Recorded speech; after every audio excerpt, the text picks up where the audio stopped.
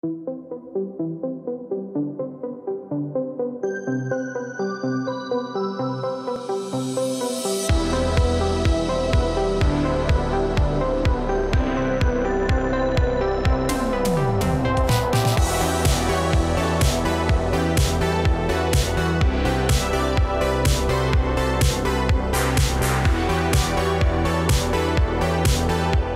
everyone, and welcome back to the Strangeology podcast. As always, I'm your host, Jeff, and this is a show where we explore the world of weird, the strange, the unexplained, from cryptids and creatures to UFOs and aliens, forbidden history, the paranormal, and more. So it's been a wild month so far for August. We started off with Cryptid Bash, of course, and I did a little recap minisode the other week after I returned. That was about all I had in me after that trip. And it was an awesome time. So next year, if you're in the area, definitely check it out. So today's episode is a new interview, which I think you're really going to like. And before we get into that, let's just go over a couple quick updates here. The past couple weeks have just been a total whirlwind, dealing with the heat, dog days of summer, if you will, and of course travel, and we're getting our kiddo ready for school, and some exciting news on that front. Now is as good a time as any to announce that kiddo number 2 is on the way, due at the end of the year. So growing family here at Strangeology HQ.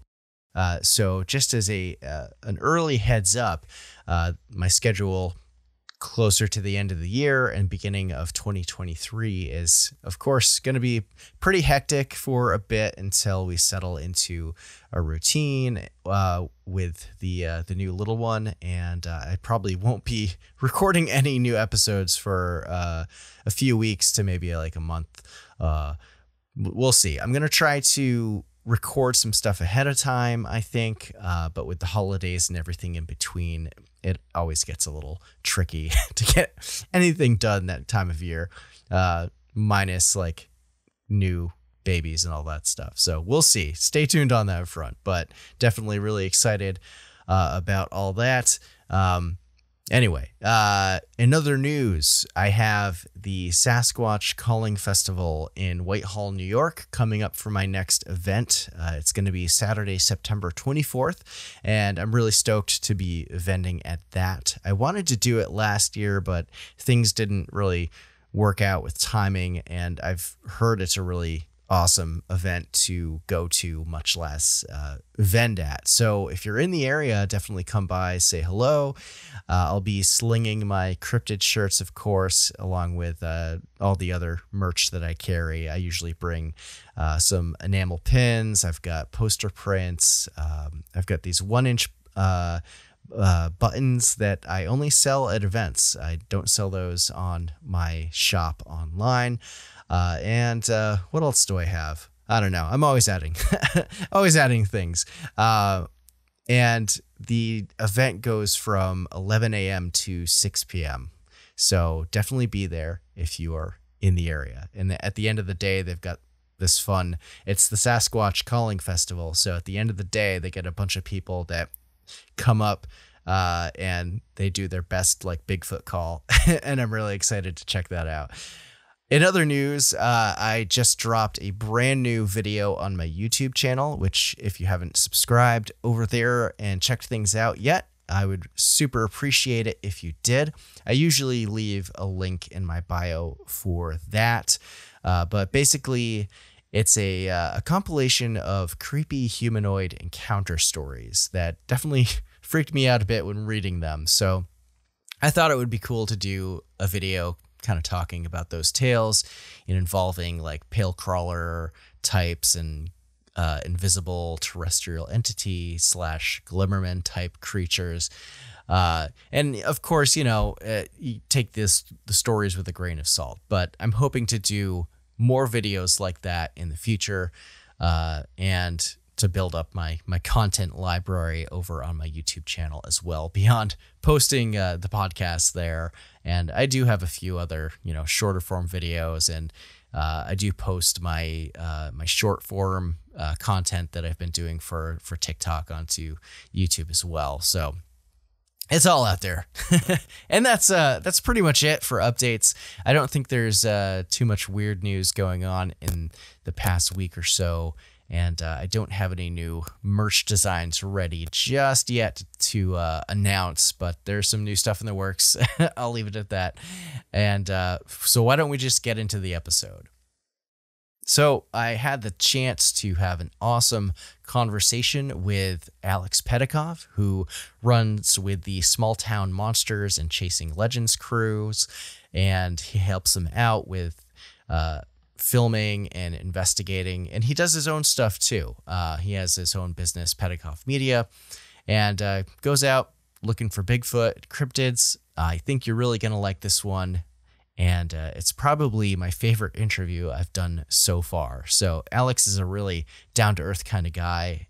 He has a wealth of knowledge, a lot of cool stories. So sit back, relax, grab a snack, a drink, whatever, and enjoy the ride.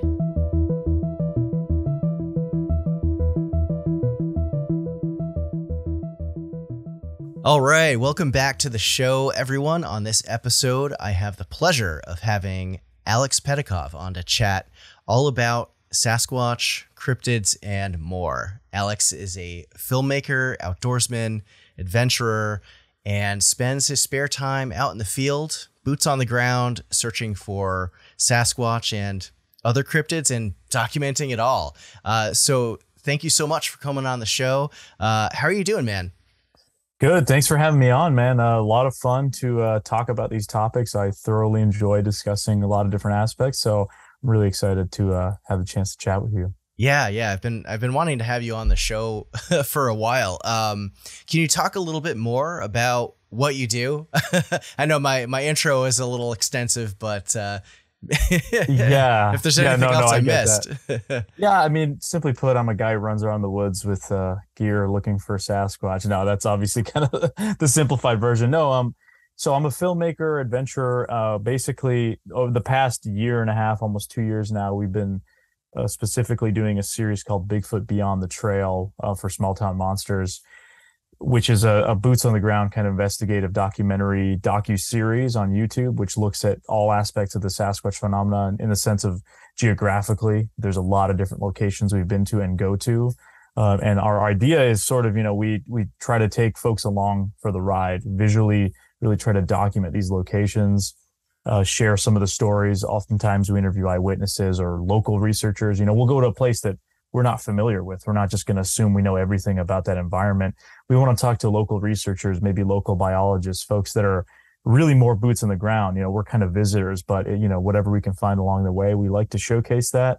And we truly believe in keeping it authentic and not fabricating or adding any added drama or anything like that. We get into a lot of drama on our own, and trust me, none of it is by choosing most of the time. Some of the crazy stuff that happens to us, it's not something we put in there for dramatic effect. It's just what happens when you're out there spending extended times in some of the most remote places of North America.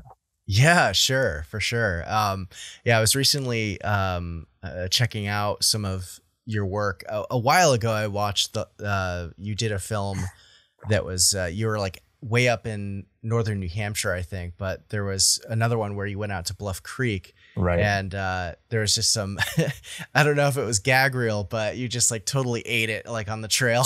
Like there was like a pit or something. It's like, yeah, that's real stuff right there. That was hiking. That was actually hiking down to the Patterson-Gimlin film site. Yeah. And the trail narrows out and you're walking through these ferns, and I just happened to fall right off the trail. And Eli Watson is coming up behind me to try and help me, and he ends up slipping too while he's filming. Oh, jeez. Same kind of spot. So it's just, that's the thing when you're out in these areas. Oftentimes, even a sprained ankle, that can be a dangerous situation. I mean, you're putting yourself in these situations where so many things can go wrong. That's where the preparedness kind of comes into play, because you're not only dealing with wildlife. I mean, that's probably what most people are scared of, but just the simple remoteness, the terrain and weather is usually the two biggest factors that ends up why so many people go missing and die in wilderness areas. And then, of course, other people. That's, for me, is usually the biggest threat out there is the possibility of other people. And we've run into some very strange characters out there. I'll tell you that Yeah. it's not exactly fun to run across some people doing weird stuff out in the woods. We'll put it that way. Yeah, for sure. Yeah, definitely. People who are out there for a reason. They don't want to be bothered by society. They're So not definitely innocent squatchers like us that are just out there to enjoy the woods. Yeah, definitely leave those people alone. That's awesome. So you recently went up to Alaska for an STM project, right? Can you talk about that for a little bit? Yeah, absolutely. So that was probably one of the most intense to date kind of shoots we've done. Essentially, this was kind of unique because we do these things every once in a while. Usually with Beyond the Trail, it's myself and Eli or some of our buddies that are kind of part of the Beyond the Trail extended universe. I don't know what we're calling it these days, but people like Tate Hieronymus of the Bluff Creek Project and Ron Reed, Jonathan Easley. There's a lot of other folks that kind of are involved, and we love bringing in other researchers. But oftentimes we'll do sometimes these crossovers with the rest of the STM crew. So Seth Breedlove and Heather Mosier and some of the other folks. So we've done that in Washington before, where they would be filming a project simultaneously to us filming a project. So we kind of put them out. You can watch On the Trail of Bigfoot, the Discovery, and then watch our companion piece on YouTube, and they kind of feed off each other, but they're also independent. So that with Alaska, we all set out there, and this was the longest shoot basically in Small Town Monsters history. It was like almost 3 weeks that we were up there. Oh, wow. Yeah. And it was intense. so essentially myself and Eli and Ron Reed, our friend, went up there to a property in Alaska that the property owner I've been in contact with him for a while. He's had a long history of strange activity out there, completely remote area. Yeah. I mean, we're talking an hour plus boat ride from the nearest small town on coastal Alaska. So wow. One of the, for me, one of the most remote places I've ever been in my life. I mean, and we've been to some of the top most remote places in the lower 48, but Alaska is just a different story. Yeah. So, it's so big out there. It's there beyond expansive. Anything. Yeah. Yes. And really, there's a lot of crazy stories. And so we went up to this cabin, and for our first 8 days, we were at this cabin, no cell service, nothing. And Seth and the rest of the crew were actually in other parts of Alaska interviewing eyewitnesses. So they were doing the On the Trail of Bigfoot kind of film series, where that's less investigative, I guess, when compared to our projects, but more about the lore of Bigfoot in Alaska. And interviews with eyewitnesses. So we're doing these projects in tandem. We spent those first 8 days out at this property. Then we meet up with them up near Denali National Park in interior Alaska, and we kind of filmed with them. And then we filmed part of the stuff for On the Trail of Bigfoot, as well as our own project, which is actually our first Alaska video that's actually out on YouTube. But the cabin one, I think, is probably, we can talk more about that, because that was really interesting. So I mean, I can go into more detail if you'd like, because I think that one's going to be pretty exciting. Yeah, let's go, man. I want to hear it. Sure. So essentially, back in early 2021, I believe it was, or no, was it early 2020? Yeah, I think it was early 2021. I was contacted by a gentleman who has a property up there in Alaska, remote fishing cabin, basically middle of nowhere. Incredible location. And he had said that over the past few years of owning that location, he's had a lot of very strange activity going on. Yeah. I mean, roars coming from the woods, hearing, wood knock sounds, power knocks, things thrown at the cabin, boat. They'd be moored out in a boat 100 plus feet into the bay, and having rocks actually thrown from shore into that boat. And making that entire distance, which holy moly. I don't know. There's not many people that could make that shot, having seen, kind of the distance that would require. Very strange things going missing. I mean, one of the stories they had was an axe that went missing. Essentially, one summer it was there, and then it was gone, and they kind of thought, oh, somebody misplaced it, whatever. By the next year, they'd already gotten a new one and replaced it. And then they come back, and that same axe is now leaned up against the side of the cabin as if it had never really gone missing, but it's been gone for over a year. Mischievous stuff. I mean, but the sounds and the audio they recorded out there, he sent that to me, and it absolutely blew my mind. I mean, it was some of the, and I can't say it's Sasquatch, of course. I mean, with a lot of this stuff, there's a possibility that it's something else, of course. But to me, it was some of the most compelling audio I've ever heard, period, with this subject. I mean, we're talking about vocalizations and noises, and one particular that sounds like a baby crying. And that sound is something that they recorded on that property only when women have been present. Wow. Which is really crazy because they're Alaskan native stories, from the First Nations people that live there. And there's been books written about this and that have covered those people have told their stories to authors and other folks documenting this topic about how they used to warn their people, don't go into the woods if you hear a baby crying. Yeah, and you hear that in other places, not just coastal Alaska, but I know there's a rich kind of tribal history in coastal Alaska. And when I'm talking about this area, by the way, this would be the Kenai Peninsula, which is an extremely rugged part of Alaska, and it is part of the temperate rainforest chain that stretches from basically that Alaskan coastal area down to Southeast Alaska, all through British Columbia and down to the redwoods of Northern California and everything in between. Right. So yeah. That is the area that has some of the most rich history of Sasquatch sightings between Northern California, Oregon, Washington, British Columbia, and Alaska. I mean, some of the most incredible contiguous habitat probably in the world, temperate rainforest. So that's the area that this cabin is located in. And again, just the remoteness alone was pretty wild. So the audio really surprised me, and I got to know the property owner. And we talked a lot, and we kind of finally made a date where he'd been wanting us to come out there earlier. And we obviously we're really wanting to get out as soon as possible. In May of this past year, 2022, was when we finally got to go out there and spent 8 full days essentially out there off the grid, no connectivity to the rest of the world. I mean, you have to make calls via sat phone out there. Yeah. Totally wild. Incredible. Yeah, totally disconnected from civilization. And like that whole area is like the Kenai Peninsula is kind of like near the infamous Alaskan Triangle too, isn't it? Yeah, there's a story of that. And that stretches into interior Alaska as well. But a lot of people probably will know the Kenai Peninsula in terms of the Bigfoot topic from the stories of Port Chatham, right? That's the Alaskan killer kind of Bigfoot sort of stuff. There's shows and documentaries been done about it. There's some good documentaries out there. The show, I don't know.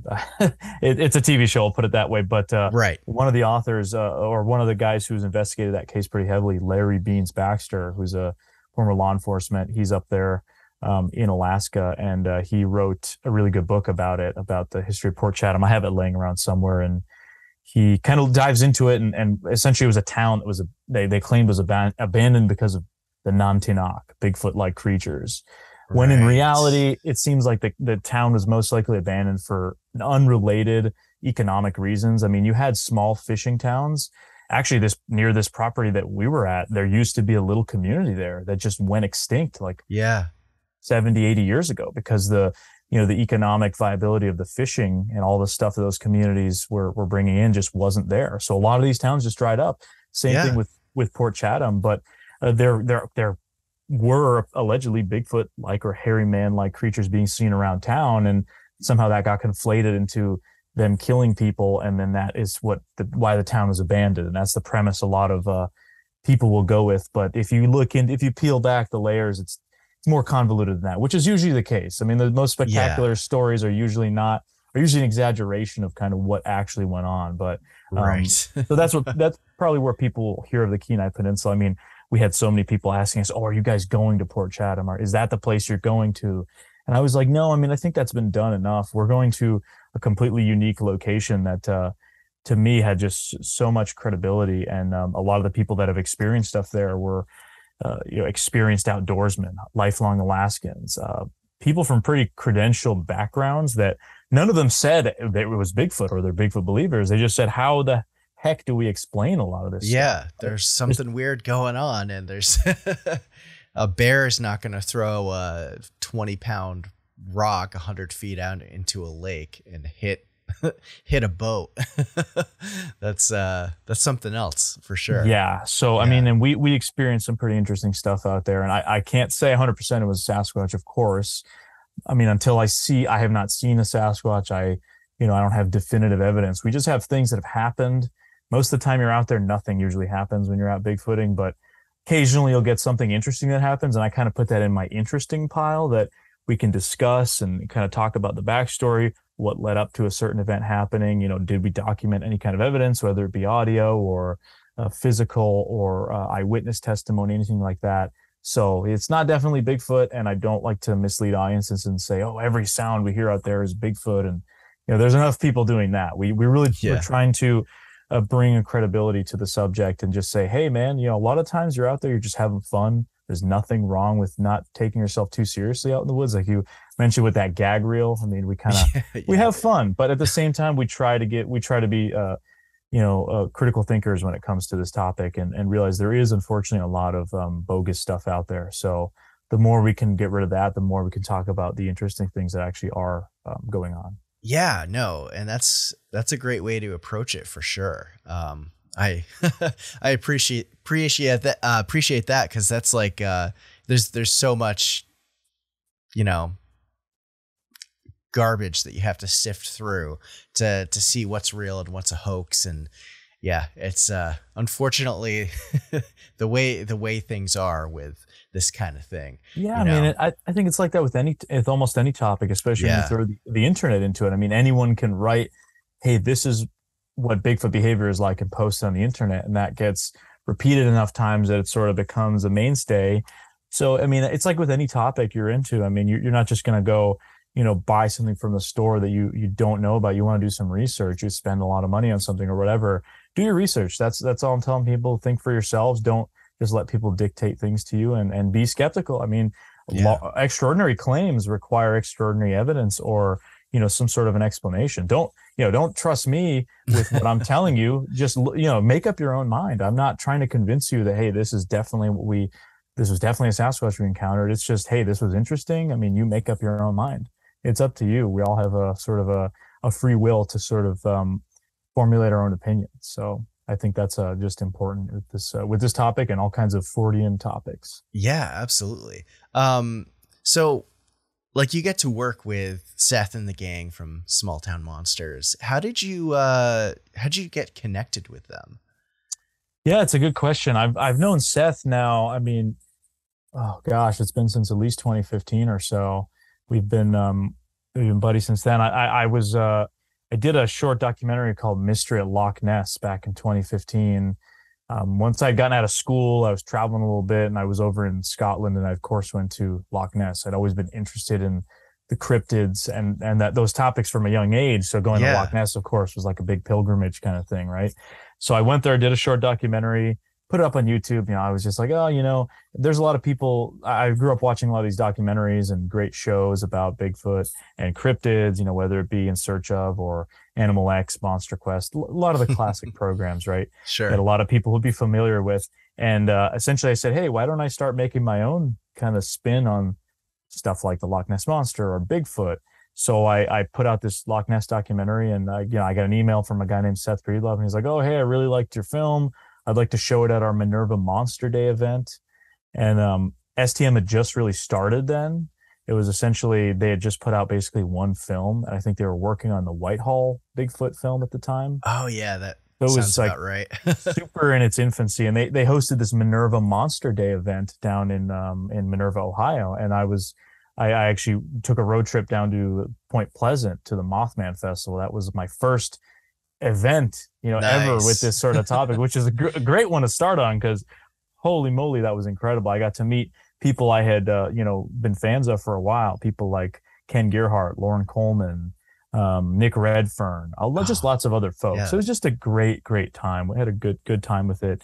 But, and then I went up to the Minerva Monster Day, hit it off with Seth. Actually, I met Seth at the Mothman Festival, I should say. That's technically where we met, but we were, scheduled to be at the Minerva Day. So kind of took our time getting up there, went to Salt Fork in Ohio and all this stuff. And cool. Yeah, just hit it off with Seth. We had a kind of similar approach, and the topics we liked with cryptids, and STM just started covering a lot of stuff. And he was like, hey man, I really want you to start working with us. And he let me do a series called On the Trail of Champ, of course, which is about the Lake Champlain monster. And I know you're from Vermont. So yeah. You'll know about Champ.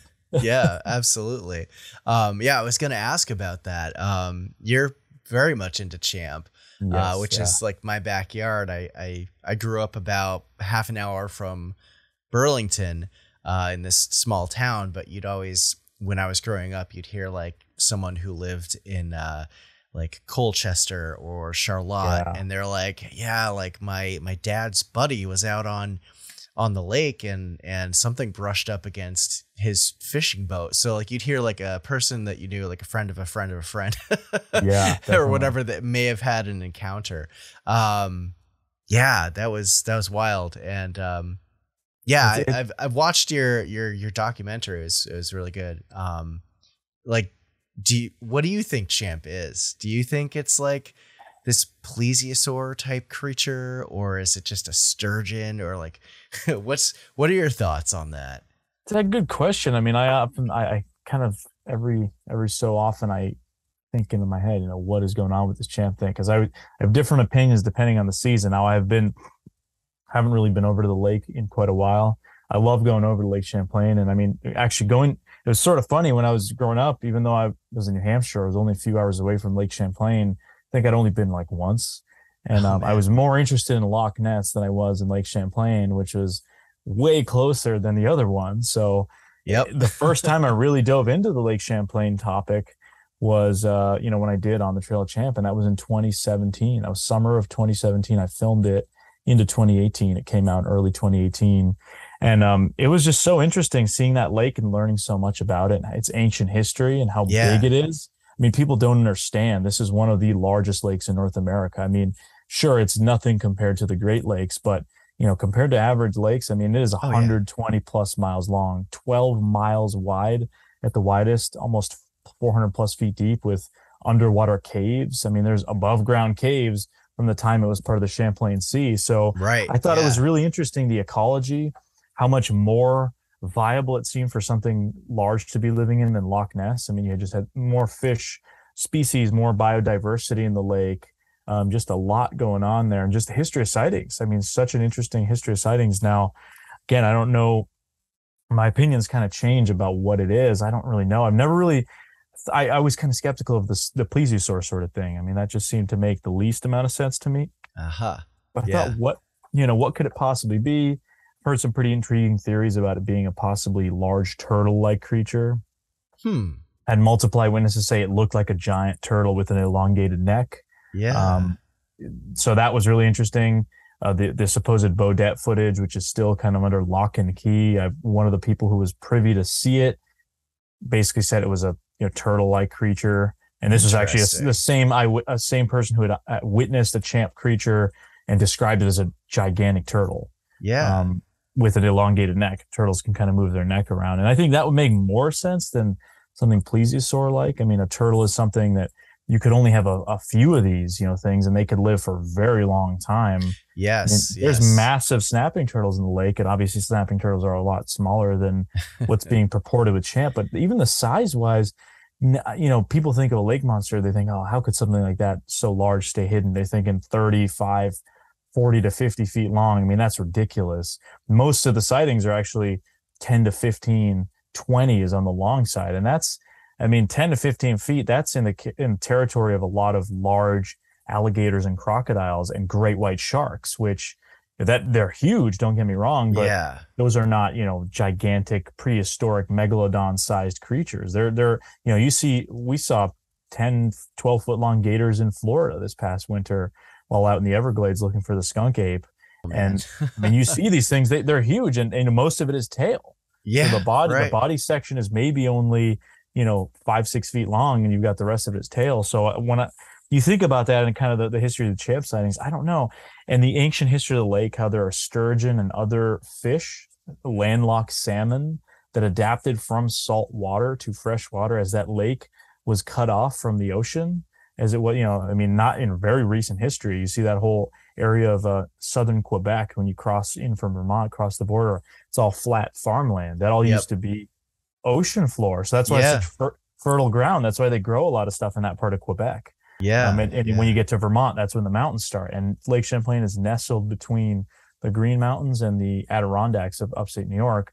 So it's that kind of that valley, and it goes down, and there's something going on there. I don't know what it is. And we've done multiple kind of expeditions there. I've obviously did my series there, but the years after, I had a brother who's going to school up there in Vermont. So I was constantly visiting the lake. Whenever I'd go up there and visit him, he was very close to the lake. So it was Yeah. really nice for me. It was an Nice. excuse to go visit my brother, but also go and do some, searching around, poking around the lake. And I got to know the lake very well in all these different areas.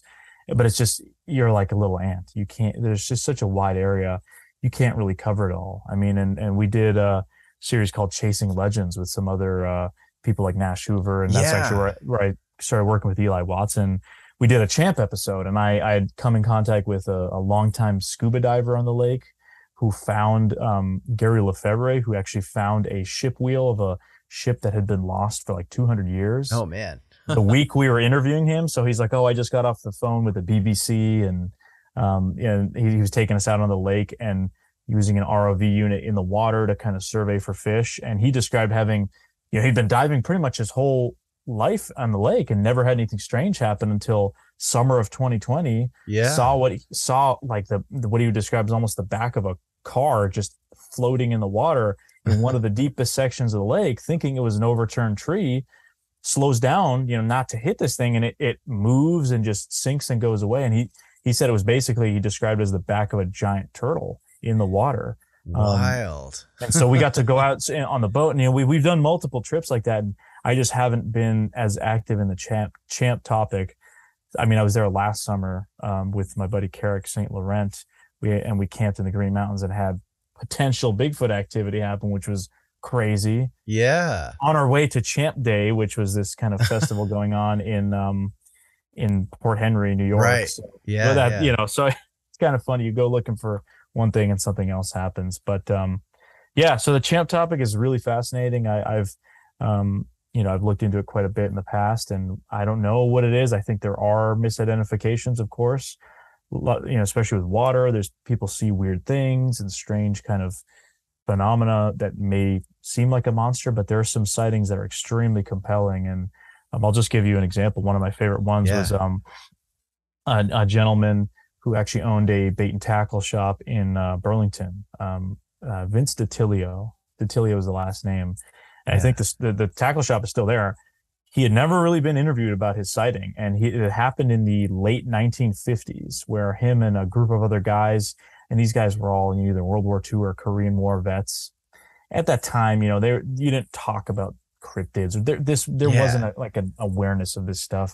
It was very rigid when it came to that stuff. But they were fishing near Juniper Island on the lake, and they saw what they described as this dinosaur head creature coming out of the water and was kind of feeding on the fish that they were gutting and throwing pieces into the water as they were fishing, cleaning up their fish or whatever.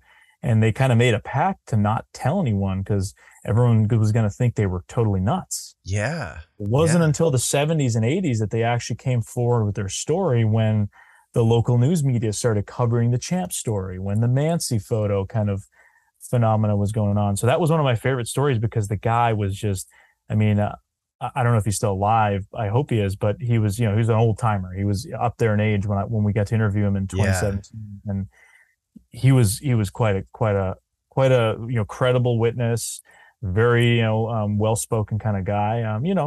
Cut from a different cloth.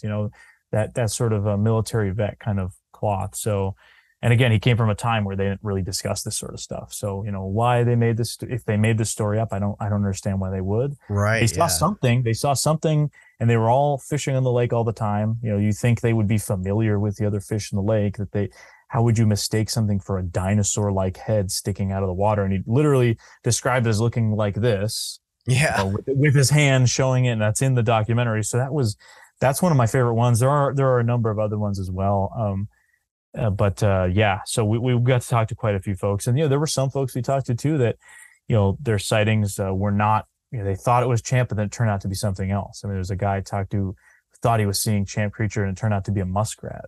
Weird. Swimming in the water, and it just the lighting, and it was too dark for him to really see. So yeah, that does happen. But when you get guys like the Tilio and others that have a clear daytime look at something, it's just it intrigues you. And the history of the sightings going back to when P.T. Barnum offered a bounty for Champ in the 1870s. That's right. There was this whole craze of monster hunters going out on the lake trying to kill this thing, the serpent scare, in the late 1800s in Whitehall, New York, which now, of course, is known for Bigfoot, which is kind of funny. It was sort of a champ, kind of a place where there's sightings of this Lake Champlain sea serpent, as they called it back then. Right. And now it's known for Bigfoot. Now now Whitehall hosts the Bigfoot Festival, the Whitehall Bigfoot Festival and all this stuff. And there's a long history in that sighting. And you've got people like Paul Bartholomew that have looked into both the champ phenomena and the Bigfoot stuff going all in the same area. And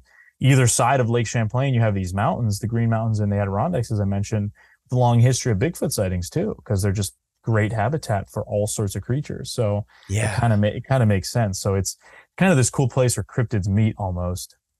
Yeah, no, for sure. There's a lot of, I feel like in the world of cryptozoology, like it's a lot of like West Coast, Midwest, Southern stuff. In New England, it seems like it's kind of like the unsung hero, the overlooked area in the which lower is 48. So which I don't get, because we have such an abundance of them here. I mean, the Dover Demon obviously is one of the biggest kind of stories out there, even though it was just seen a few times so many years ago. Yeah. The Bridgewater Triangle, puckwudgies. I mean, these sorts of things have become not only in cryptozoology, but Lauren Coleman, one of the most notable cryptozoologists, coined both the Dover Demon and the Bridgewater Triangle. That's and then the stuff like puckwudgies and the Bridgewater Triangle is known far and wide in the paranormal, more ghost people, UFO people are into that, and cryptids. You've got Champ, of course. Yeah, there's Bennington Triangle in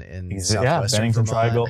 There's an Ossipee Triangle in New Hampshire. I've taken some interesting kind of reports and things out of there. And I've got a sticker that, of course, I don't have one on hand here, but it's a sticker that I got made called New England Cryptids, and it's got Champ.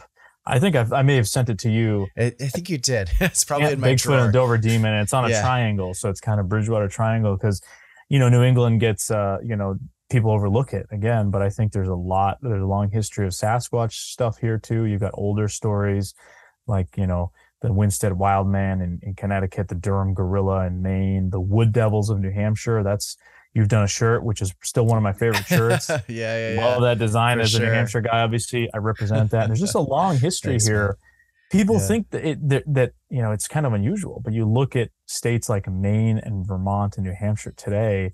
Maine and New Hampshire are the two most forested states in the United States by percentage of forest. I mean, Northern Maine is crazy. It's all trees. There's more moose than people in Northern Maine. It's got the most amount of moose anywhere in the U.S. outside of Alaska. So you just have a huge. So that's kind of actually a metric I use a lot of times for looking at potential Sasquatch habitat or an area that might be viable. Maybe we should focus on.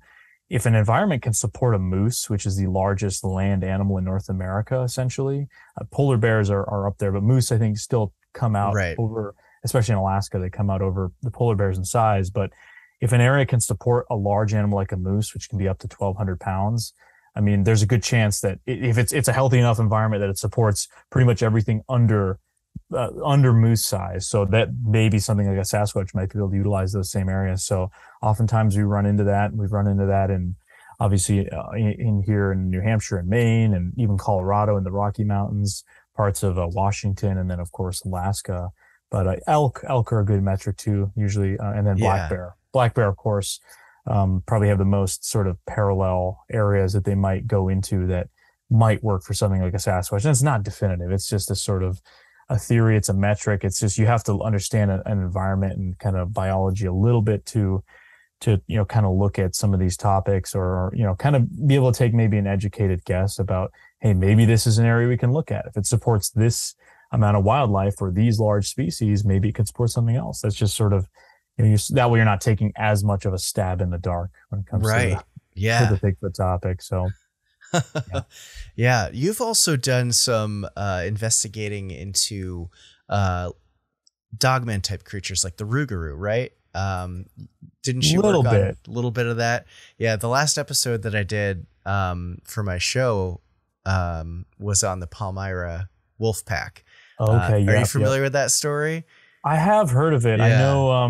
I know that was that the one in Vermont, or it was one in Ohio, in Maine, actually. Palmyra, Maine. Okay. Palmyra, Maine. This family got like totally accosted by this like group of humanoid dog creatures at their farm, and it was really quite an intense story. But I mean, you look on the map, it's between I think it's between Bangor and Augusta, so it's like central Maine. Pretty wooded there. There's still some pretty wooded areas up there. And it's not the populated parts of Maine. Yeah, and it's you know, a hop, skip, and a jump from like the no man's land of like northern Maine, where there's nothing but moose and trees.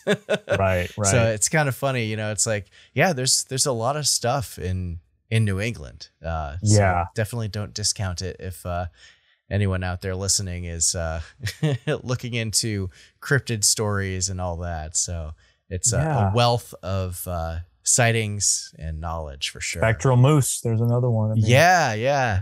Wendigo, I know a lot of people don't really consider that a cryptid, and I don't either, but Wendigo is an interesting story, and that's kind of present throughout the Algonquin tribes, and you know, the Abenaki, which are a big one in the parts of Vermont, New Hampshire, and Maine. They were obviously Algonquin in origins, and so they had that story too. And they also had the legend of a sea serpent type creature in the lake. They did Champlain as well. So stories of Champ go back millennia. Oh yeah, I mean, and not only them, but the Iroquois, which were on the other side, which were on the New York side, and the Iroquois and the Abenaki did not like each other. The Iroquois were actually quite aggressive towards them, and they used to go to war and, you know, and enslave each other and whatever. And the Iroquois were more of an organized tribe as compared to the Abenaki, which are a little bit more loosely. I mean, there's different bands, and you know, I've been told that directly by folks that I know that are kind of involved in those communities. But they both had stories of a strange creature in Lake Champlain, a serpent that they would, you know, kind of pay tribute to if they were crossing into the lake or crossing the wider sections or using it for fishing. You know, Pitaskog, and I think I forget the other term, but it's kind of great horned serpent. They both had different stories about it, and there's some possible petroglyph type you know, artwork in either northern Vermont or southern Quebec, not far from the lake, that were discovered by a French-Canadian archaeologist, I believe, up on a rock somewhere up there, where they have this sort of strange serpent-like illustration. I mean, is it possibly Champ? It's an interesting story. I've never seen the actual petroglyph, and is it, you know, Champ for sure? Maybe. I mean, there are snake stories, of course. Snakes were around in that area, so maybe that's what they're describing. But you know, it's sort of interesting kind of connection to make. Yeah, absolutely. So I wanted to circle back to Bluff Creek. How is it being out there in like the spot where the Patterson-Gimlin film was created? And you also got to like interview Bobo, James Fay. So how was that like whole experience? Yeah, I mean, that was awesome. That whole trip was super cool. We basically went from Los Angeles to Portland, Oregon, and everything in between on a 2-week Bigfoot binge, or you know, the road to financial ruin, I think, as Eli was calling it. As like just a lot of stuff went on, you know, just the long trips like that. And we met up with Tate Hieronymus, of course, and we got to hang out with Bobo. We actually interviewed Cliff Barrickman too on that trip up at his museum in Oregon. So the first part of the trip, we were in Bluff Creek, and then we went up from there to the Mount Hood area in you know, Oregon and near Portland, and kind of split it up that way. But Bobo is cool. I mean, an awesome guy. I had actually met him before at the Ohio Bigfoot Fest, and we'd filmed some stuff for Momo, the Missouri Monster. Nice. That STM did back in, I want to say 2019. So I actually got to drive all the way from the place where Ohio Bigfoot Fest or conference was going on to where we were filming in Ohio, and got to just, you know, hang out with Bobo and Cliff, which was pretty hilarious because they're funny. They're funny guys, you know. People see what they are on TV, and you know, they've got a great podcast and they talk. They're very frank about a lot of the stuff, you know, that goes on with TV, you know, because they legit do Bigfoot stuff all the time. They're just funny to hang out with. Great guys, you know. And they kind of both have their own rhythm, so it's cool hanging out with them. But we got to go to Bluff Creek, and that trip was super cool. Essentially, the weird stuff started going on as soon as we got into that area. I mean, we met up with Bobo actually in Willow Creek, the town that is not really the closest to Bluff Creek, but it's the closest small village that's kind of there. It's just a small town, still like two plus hours from the actual film site area at Bluff Creek. all driving. You got to drive that far in. Yeah. But we met up with Bobo at in Willow Creek and went to a property where they were hearing possible sounds and things going on, and kind of poked around. And then we started up for into the mountains, and you start seeing as the hills roll in how remote this area is, and it's one of the really great wildernesses in that part of the world, in a kind of California area, because you've got the Redwood Coast, and that's in further, and that was some of the last areas that were logged, actually even had roads punched through them in the 1950s in the lower 48. I mean, there weren't many areas that hadn't been at least some amount of human activity going in. This area was virgin timber. Essentially, they had depleted the redwoods, which was really a shame, but because there's so few of them left nowadays. But they depleted the redwoods, and they moved to the interior for the huge Douglas fir trees that were out in the Bluff Creek area. And that's when, of course, the term Bigfoot came about in the late 50s, with the tracks found with the logging crew and having this stuff thrown. And we got to go to the location where those original tracks were found. Nice. And had some really weird stuff happen as that was going on, as we're being told about this place. And we spent like five days. I think we spent 6 days, 5 nights out at Bluff Creek. First few days we were alone, and then we started going in there, and we had just this mysterious rock slide that happened. That was in our video. We heard some interesting sounds. We got to talk to a lot of the guys, the Bluff Creek Project, and other Bigfooters that go out annually to Bluff Creek, and the weird stuff they've had happen. And even just this summer, our buddies Tate and Ron and Jonathan Easley, they were out there, and they found some interesting possible hair out there and heard sounds. So Bluff Creek, all in all, I mean, was just incredible. Going to the actual Patterson-Gimel film site, this is sort of funny, was not really scary. You have to hike in. So we had been staying in this place called Louse Camp, which was a logging camp that was set up, and where Tom Slick had sent his expedition to look for Bigfoot in the late 50s, after those tracks were found. Right. Very historic Louse Camp. Bobo and Cliff basically used to live down there at one point almost. There's a long history of weird stuff going on. Bobo had a sighting right in Louse Camp. Daniel Perez used to camp out there for months at a time, trying to document Bigfoot stuff. There's been other sightings in and around Louse Camp with long history of weird stuff. That was creepy staying at Louse Camp, because you're essentially in this bowl, and on either side you have Bluff Creek and Notice Creek, and where they meet. So you hear the water moving all the time. So you cannot hear anything while you're in camp, because you hear that brook babbling. It sounds like people talking. So it's very freaky. You kind of hear this, and you kind of get this paranoid feeling, and there's these big hills right above you. So you're sort of trapped in that area. Whereas when we went down to the Patterson-Gimlin film site, we hiked down just for one night and slept literally where Patty walked from that footage. The spook factor was gone. There was 5 of us down there, and Ron's dog Bandit. And even though the Bluff Creek Project, they have game cameras all over that place, they've got mountain lions, dozens of bear, all kinds of animals walking basically right where we were camping. We were not really creeped out. We didn't have anything weird happen that night. It was at Louse Camp and Laird Meadow where we had weird stuff happen. At Louse Camp, I recorded this whoop that was very unusual. And, I cannot say it's Sasquatch, but it was very strange. And I've had people analyze the audio, and they said the hertz level was kind of interesting. It was pretty low, which usually, it's on the human or lower side. Nobody in camp did this sort of whoop, and I was the only one that heard it, because I was right at the edge of camp, and everyone else was talking at the fire or, doing something and being loud humans, as often is the case. And that sound is in the video. And my buddy Jonathan's recorded a weird scream from Louse Camp a few years ago. And Louse Camp seems to be a place where not a lot of people go out in that area, but when they do stay in there, they typically camp at Louse Camp. So, and if you're in one of the hills above, you can watch and spy on people and look down, and there is a history of that happening at Louse Camp. People swimming in Notice Creek and seeing a Sasquatch up on the hill above them, or like Bobo, where it kind of came out of the tree line and went up the hill. And so it kind of made sense that was a place where, maybe there's only really a few months in the summertime where people are out there, and not very often. It's still to this day extremely remote getting out there. So that whole Bluff Creek trip was absolutely amazing. And I really want to get back out there someday, because you feel that tangible kind of end of the world feeling out there. I mean, you could drive off the side of a cliff there, and I mean, you're toast. You're not getting out of it.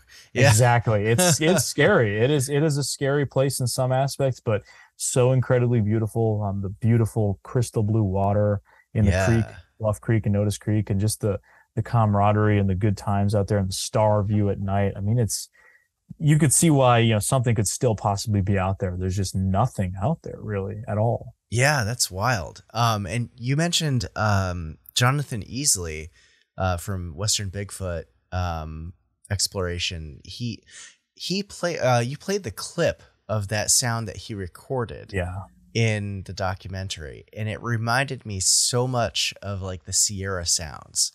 Like it was pretty haunting. Like people how have said that to him before. Yeah. And it was a really weird one because I guess he didn't notice that sound until after he got back home and it was a bad take. He was like, oh, I'm going to throw this clip away.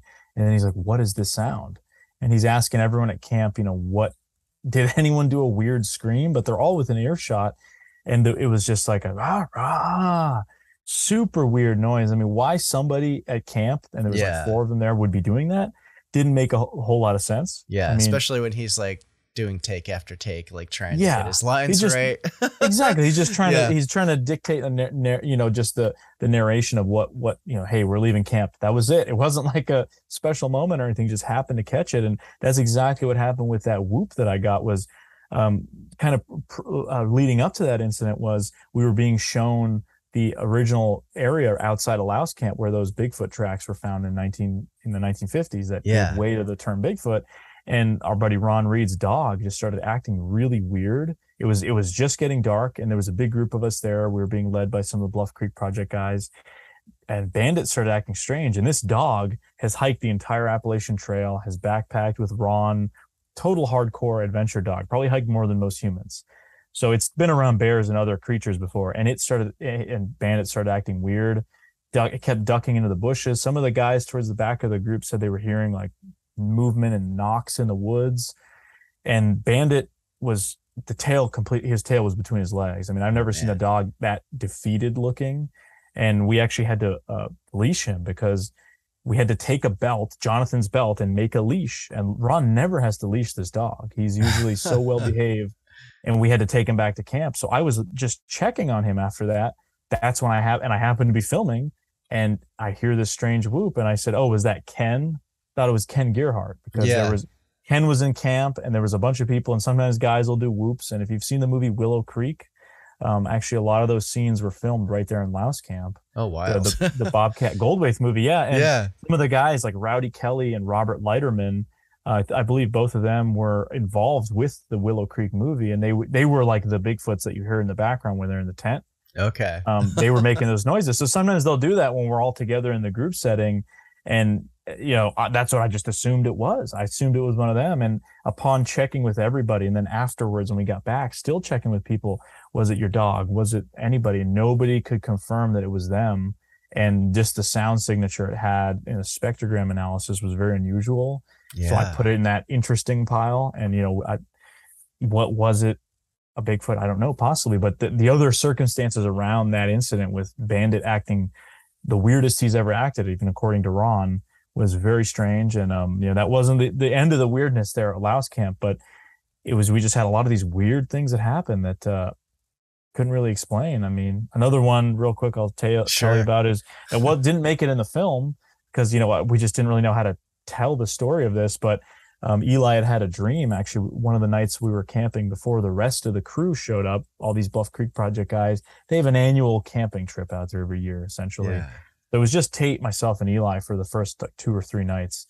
And I'm just sleeping in a tent with Eli, whatever, 3 a.m. I don't know, 2, 3 a.m. He just starts freaking out. And I thought he was having either a heart attack or a seizure or something. I mean, he's screaming, top of his lungs, thrashing. And I'm like, do I grab a knife? Like, what do I do? Is there something attacking us? Because, in that sense of sleep, you're deep asleep and you get violently woken up. You're kind of in shock. Yeah. Next, whatever, we both fell asleep. Next morning we talked to him. He says, oh, I got attacked by a coyote in my sleep and I was fighting it. I was sleeping at the edge of the river and, it bit my arm and I was wrestling with it and I was sleeping my sleeping bag out in the open next to the river. And that's when it attacked me. And we were like, oh, okay. It was kind of became a funny story, right? Yeah. Like, oh, haha. And then we're telling Jamie Wayne of the Bigfoot or the Bluff Creek Project about this dream. And, we're like, oh, we got to hear Eli's funny story.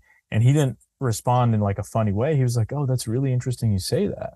He said, this camp, this area used to be Yurok tribal hunting grounds. And in Yurok folklore, they say that if you, see a coyote or if you're attacked by one, it means you're not welcome here. Interesting. And he was a guy, and, he wasn't from that background, but he had actually lived in the area and spent, I think he took some classes on their reservation there in Northern California, and kind of was familiar with the folklore and was told that story specifically because they knew he was kind of into the Bigfoot stuff.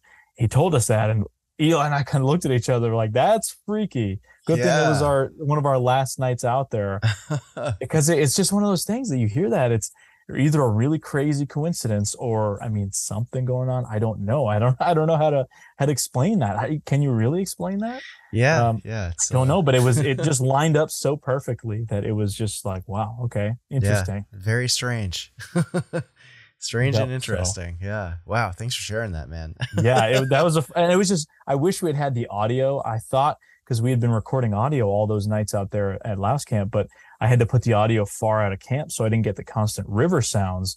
So I was hoping, maybe I'll get Eli screaming on the audio recorder so we can put that in the episode. Yeah. But it was too far away that we didn't catch him screaming, because it was like, I'm telling you, I woke up and thought he was having a heart attack or a seizure. That was my first reaction. Yeah. Wow.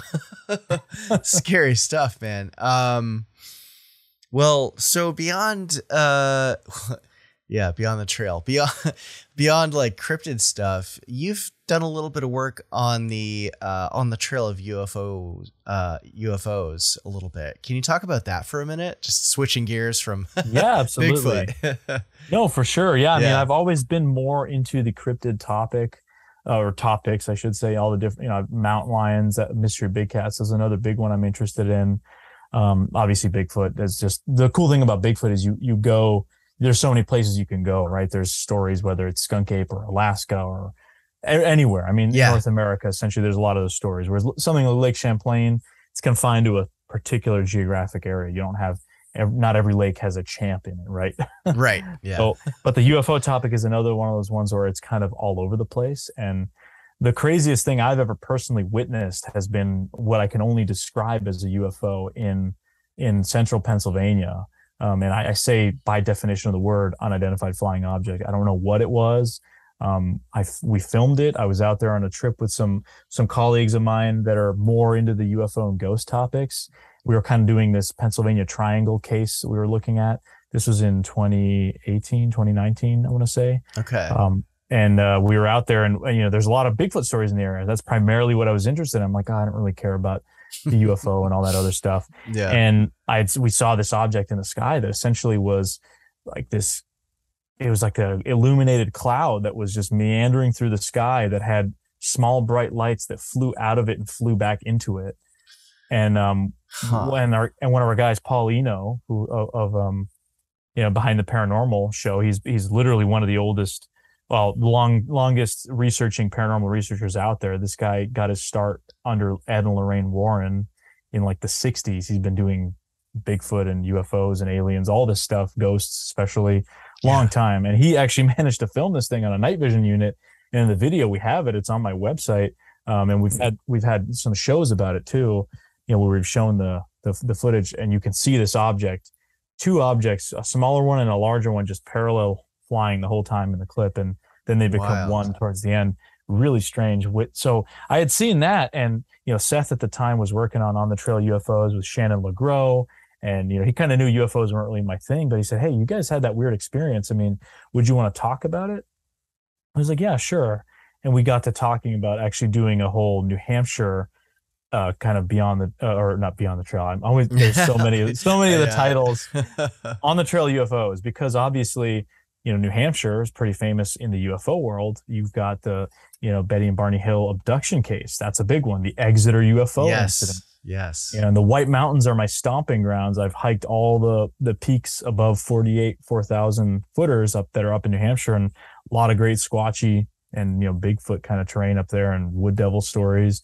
But I'm never really crazy about the UFO stuff. But they came up here and we shot in Exeter, actually, with the famous Exeter incident, talked to some folks involved with that, and then went up to the White Mountains. And And Seth interviewed me about my UFO experience. And then turns out another Fortean researcher, Sean Forker from Pennsylvania, had actually investigated the same property about a decade prior. And he had had strange activity happen at that same property where there was like Bigfoot reports, there was UFOs, unmarked black helicopters flying in the sky, a whole kind of smorgasbord of weirdness. And so it was kind of cool. But yeah, so that was, late 2019 that we did On the Trail UFOs. And that was kind of interesting. That was the first iteration. And obviously since then, they've done a few other ones as well. And, I haven't been as involved in those as I have in the On the Trail of Bigfoot films and obviously what we do. But it's an interesting topic. I think there's a lot to it. And I think you see how mainstream it's gotten, the UFO subject. I mean, with all the talk of government disclosure and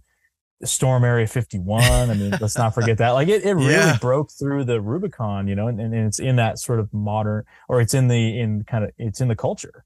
So Bigfoot, I think, is yet to get there. It's getting pretty popular. I mean, will we see UFO or Bigfoot disclosure movement in the future with the government? Possibly. I mean, if the UFO topic, whatever's unfolding with that, I mean, I know there's a lot of strong opinions on that. And I kind of view it from the sidelines because I don't really have a dog in the fight, so to speak, because I'm just not as interested in that topic. What I saw was very unusual. I don't know how to describe it. Was it aliens? I don't know. Was it secret government technology? Possibly. It was a UFO. That's all I can say. But the weirdest thing, hands down, that I've ever seen out during any of these kind of investigations, it was that incident. So, and there were other things that accompanied that. But then we talked to the locals about it, and they were kind of like, "Oh yeah, that sort of stuff happens a lot around here." They're like almost unfazed by it, and we were, we're all freaking out. Some of these guys have been looking into UFOs for like 30 years, and they were like, "Oh, this was the most amazing thing I'd seen." And the locals were kind of like, "Oh, we see that sort of stuff a lot." Like, really, guys? Yeah, Guys, that's funny. They're used to the high strangeness, I guess. I don't know. It's funny. Yeah. I won't do any. Have you seen the movie Nope? Jordan Peele's new movie? I haven't. No, I haven't been. Embarrassingly, I haven't seen a movie in the theaters, I think, since the last Jurassic World. Oh man, the last one that was like a couple months ago. Well, I think it was like May or something. I don't know. Yeah. So my fiance and I went to go see it like the other week. And I won't give away any spoilers since I'm sure you haven't seen it, obviously, but your description of like the cloud was made me think of that movie for sure. Huh. Yeah. I guess I'll have to check it out and see, because it was just such a weird thing, because it was a starry night. There weren't any clouds, so I was like, what is this cloud doing there? It was like a hazy cloud with a light inside of it, just slow motion meandering like a leaf, like up in this motion. And then just these other objects shooting out of it. And we didn't capture that part, but in the video, you can see these two objects going parallel. I mean, I don't know any aviation things that have a kind of a weird blobby mass that has a little dot that just flies parallel, detached from it. I don't know what to make of it. No explanation. It was pretty wild. Yeah. Yeah. It's like it was some kind of smoke screen or cloaking technology. Is it secret technology? They're just having fun seeing what people's reactions are to it. I mean, who knows? We tried to find out if there's anyone else who saw it that night, but we weren't able to get any leads, because we had a town hall meeting there in town 2 days after that happened. And then the night after that, we had this weird audio experience too. And it was a strange time. And that kind of opened my eyes a little more to the high strangeness elements, because I was primarily into the Bigfoot stuff then. I was kind of like rolling my eyes when people were mentioning seeing shadow people and other weird things and unmarked black helicopters. I was like, yeah, okay. Yeah. But that sort of changed my view a little bit. And you're not like I'm saying it's all legit, but it kind of made me think, okay, maybe there are other weird things going on. Yeah, there's other weird things that happen for sure. So yeah. You mentioned there's some wood devil stories that you know about. Could you talk about those for a second? Like up in Coas County, I'd love to hear some of that. Yeah, I love Coas County. That's a great place. So remote up there. A lot of great camping spots and just spots to explore. Tons of moose too. I've had a lot of moose encounters up there. But the wood devil stories is something that's always interested me. And I remember reading about them way back. Even BigfootEncounters.com, Bobby Short used to run, and other people, like the really early days of the internet, they used to talk about that sort of stuff. And when I was younger, I'd read about it, and wood devils. And I could never figure out if it was sort of when that term originated, and whether it was an internet thing or pre-internet. But since then, I've been told quite a few stories, and I've gathered about 50 plus sightings from New Hampshire when it comes to Bigfoot. Yeah, I've done about 6 or 7 library talks in all across different parts of New Hampshire about the Granite State Bigfoot, and I talk about some of the stuff because I did a documentary in 2016 about a researcher up in the White Mountains of Abenaki origin who looks into, called Shy Man of the White Mountains. That's the sort of the documentary name. It was on my Sasquatch Out of the Shadows YouTube channel, and I spent a lot of time going up to the Berlin area and hearing the wood devil stories and having some kind of interesting activity up there. I mean, I was going up there almost every weekend back in 2015, 2016 time. Beautiful, beautiful areas. I mean, right outside of Berlin, outside of town, you just got these mountains, extreme wilderness, just right on the edges of town. These people live with moose and bear and all this sort of stuff. And there's a lot of wood devil stories up in that area. Hunters seeing, something they described as a Sasquatch, but eating fermented apples and almost stumbling and being drunk. Interesting. To the point where it actually disturbed the hunters. They were so disturbed. One of the hunters didn't want to ever go back to that spot. So I've heard a lot of these stories over the years. Some are more just traditional kind of Bigfoot sightings. The wood devil seemed to be, in my opinion, just a pre-Bigfoot name that was given to Bigfoot. What they're describing essentially is a tall, hairy, lanky kind of man-like creature that lets out screams at night that you could almost walk into one before seeing it. And they would hide in between the trees. Right. And what does that sound like, in a modern context? Because there is a lot of stories that people attribute to being Bigfoot, if they're like local other monsters or something, that maybe they're not, maybe they are. But this one, like I think a majority of these hairy hominid stories that you hear that don't have the Bigfoot name, it's a pre-Bigfoot story. It's usually they're describing that in just their local kind of terms. So the wood devils, I mean, one of the most interesting ones I've gotten, and I'm still trying to track down the lead for this, and it's probably one of the biggest regrets I've made actually in this topic, was I did a library talk in Dover, New Hampshire in early 2020.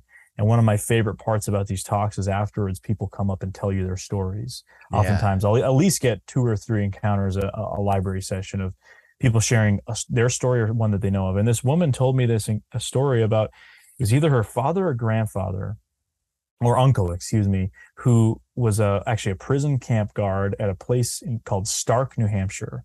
There was a prisoner of war camp during the Second World War up there where they had German POWs. Oh, wow. And Stark to this day, I mean, it's the middle of Coos County. There's nothing out there. It's super remote. So, her uncle or father was out there as one of these camp guards and described, the Germans were put on logging duty. So they were cutting trees. I mean, that whole area, there's a lot of logging because there's just nothing but trees practically. Yeah. Berlin's called the city that trees built, just because all the paper mills and all that stuff they had out there.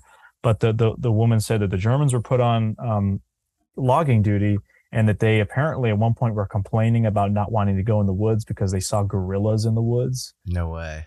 Which is, what these guys that, they're obviously prisoners of war being brought over to the United States. They had no connection to Coos County or any of the stories, and they kind of described it as being gorilla-like. And my biggest regret, as I mentioned, was, in the fog of the moment, you're at an event, there's a lot of people that want to talk to you, and I gave her my card and I said, "Can you please contact me?" That was a huge rookie mistake.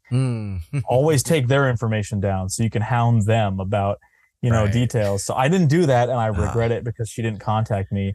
And I've been trying to find out for years this story. And recently, actually, like a few weeks ago on YouTube, on the first episode of Beyond the Trail, the Granite State Bigfoot case, which is about kind of a different Bigfoot case in southern New Hampshire that, I've been kind of looking into over the past few years, had some encounters, and I know some folks. I had a comment on that video from somebody saying, well, something along the lines of, yeah, there was a camp up in Stark, and the prisoners of war up there described seeing, Bigfoot-like creatures in the woods, and the locals just called them the wood devils.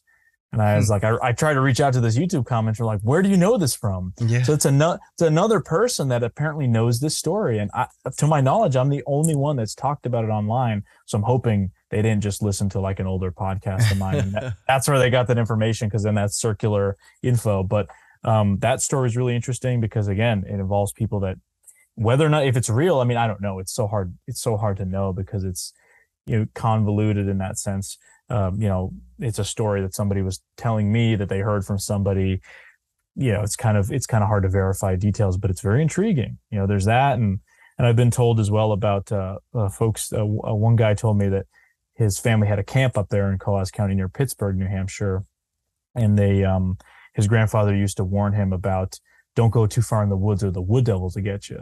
Yeah. And this is like in the 1970s, so well before the internet. So that term has clearly been around for a while. And, there's just been other Bigfoot stories, more, modern kind of day stuff I've heard. And people usually just call it Bigfoot when they see it up there. But, some people do refer to it as wood devil sort of thing. So it's super interesting because some people will talk about it and say it's something different than Bigfoot. But the way as I mentioned now, people kind of use those terms almost interchangeably. They'll say either Bigfoot because maybe they've seen some of the programs, they've seen Finding Bigfoot or whatever. Yeah. But if they don't, they might use the wood devil term, but they're kind of describing the same thing, a hairy man-like creature being seen in similar areas, right? So, the wood devils is a personal favorite of mine. I'm hoping to do kind of a bigger documentary on that and really kind of try to get more to uncover the origins of that story and who brought that up and where did that term come from. Oh yeah, that would be amazing. Cause I feel like, like I've done, a little bit of reading about the wood devils before, but there's not really a lot of detailed information or lore that's available. And if, you're getting stories from people who are in that area and like, that's awesome. I love it. And people up there, they don't really, they're not as keen to outsiders, I guess. I mean, they're, obviously tourism is big in New Hampshire. So people, they love the tourist money, but you're not just going to be able, even if I were just to move up there tomorrow and start talking to all the locals, they're going to give me the stink eye for probably the first few years. I'm not one of them. I'm a flatlander that's coming from the southern part of the state, which is basically Massachusetts. Right. Yeah. So I'm not going to be as welcome. At least that's from what I perceive. But having ins in that community and, knowing like a researcher like Michael Eastman has told me a lot of the stories that people that he grew up with and in that area who had encounters and things that happened. And just hearing, like I said, other people that have reached out. We've had YouTube comments. People say, well, I saw this thing growing up in Milan or this thing in Dummer. And then I'm able to reach out to them and they can kind of give me more details. And that's been really super cool about all these documentaries, is just hearing people share their stories from those areas, whether it's Bluff Creek or the Rocky Mountains of Colorado or even the swamps of Florida. I mean, we have been to so many locations. We've got like 18 documentaries at this point, and almost each of those has been in a different state or different location. So yes, I'm pretty focused in New Hampshire because I'm from here, and I think it's a hidden gem. This whole area, as we talked about with just the cryptid stuff in general, whether it's Vermont with Champ, other Bigfoot stories in Vermont, Maine, it's just kind of under the radar. It's not really on the Bigfoot, kind of better known spots for the topic. And I think there's a lot of really interesting stories here. So I do try to focus on the New Hampshire whenever I can, but obviously we're so widespread with this topic that, a place like Alaska, other places as well, we try to get those too, because there's so many great places, and just being able to go to these beautiful locations is one of the most rewarding things to me, and seeing often places that not a lot of people get to see. It's been a complete blessing, honestly. And we have had some crazy adventures along the way. Yeah, definitely. Well, let's see. I've got a few more questions here for you, and some audience questions as well. So I think we're at the top of the hour here. Here's what we're gonna do. I'll do one question, then we'll jump into audience questions. Sure. Sounds good to me. All right. So, are you a proponent of the flesh and blood Sasquatch, or do you entertain the idea of these creatures potentially having something more paranormal about them, or interdimensional. Like we've talked about a little bit of like, Bigfoot, and then there's like UFO, some kind of correlation there. So what are your thoughts on that?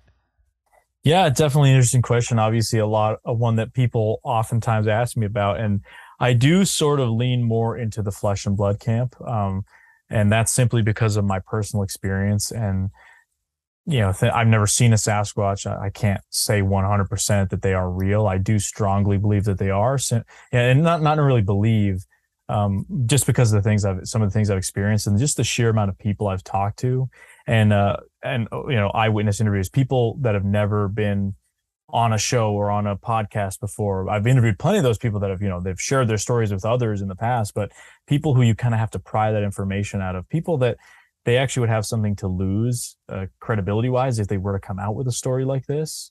A place like New Hampshire, or even elsewhere, where it just seems like, why would they want to be associated with this story? And they'll tell you once they're comfortable enough with you. But all those people I've talked to, the majority of sightings, like the vast majority, seem to be, this thing is acting in a way that there's no other strange enough to see a large 8-foot tall ape in the woods, right? That's weird enough. That's not weird enough, right? That's usually what people are describing, and there's no other weirdness to it. There's, this thing ran across the road, or I saw it go up the side of a hill, or it walked through the swamp, or it saw me and it looked at me and it ran away. That kind of thing. There aren't any other weird factors to it, but there are a minority of people I've spoken to that have described glowing lights or orbs in the woods or other weird things, and I don't know how to address that or explain it. And the thing is, I'm not going to disregard it either. I think there's been researchers in the past and folks that have sort of, if it didn't fit their worldview in terms of what Sasquatch is, they just omitted those details, which I don't think is right at all. I think we should, those should be part of the story. If this person's telling you, hey, I saw a Bigfoot and then I saw a glowing orb, that's part of their story. Who am I to cherry pick the data to fit my working theory? That doesn't sit right with me. So, but again, majority of people I've talked to, there isn't any other weird circumstances aside from seeing a large man-like creature that is supposed to not exist in the woods. Right. That wouldn't be enough. That's usually, so I typically lean in that direction. And some of the things, I think a lot of people don't understand how much wilderness there still is in North America. It's just staggering, and there's less people now in some of these more remote areas. Don't get me wrong, there's people everywhere. People hike and backpack and go into crazy places, but there is still so much space. Let alone places like Canada and Alaska, where majority of like the Canadian population lives within 100 miles of the US border. Right. I think like over 50% of it is that like Toronto area. Yes. Yeah. So the rest of Canada is just, Alaska too is just, it's really, unless you've seen it, there's places you could die 100 times over in like one valley in terms of, hazardous places to go where nobody would ever find you in a million years. Yeah. So there's, and like I said, the lower 48, there's still some really remote spots. Places in Maine and New Hampshire that used to be clear cut are now thick woods that support moose and other huge wildlife. So, could these creatures have also come with a lot of these wildlife that's returned into these areas that are reclaiming their natural habitat? So yeah, I do lean more on the flesh and blood side. I haven't had anything super weird happen with it. I know a lot of people, get really charged one way or the other. And like I said, I don't like to just omit people's details when it comes to what they had happen. If that's part of their story, that's fine. My personal opinion about what they experienced aside, I can try to, give my opinion on it, but I'm not going to rewrite the data about what they saw. I don't think that sits right with me. So yeah. Cool. So yeah, and it's I think it's a lot of the stuff, it requires some nuance, and it's not a simple yes or no kind of answer. There's a little bit to kind of discuss, because I think people are very myopic on the topic and they think, oh, it's one way or the other, and maybe there's multiple things going on. I don't really know. There's so little we actually know about this topic. You got to look at every angle.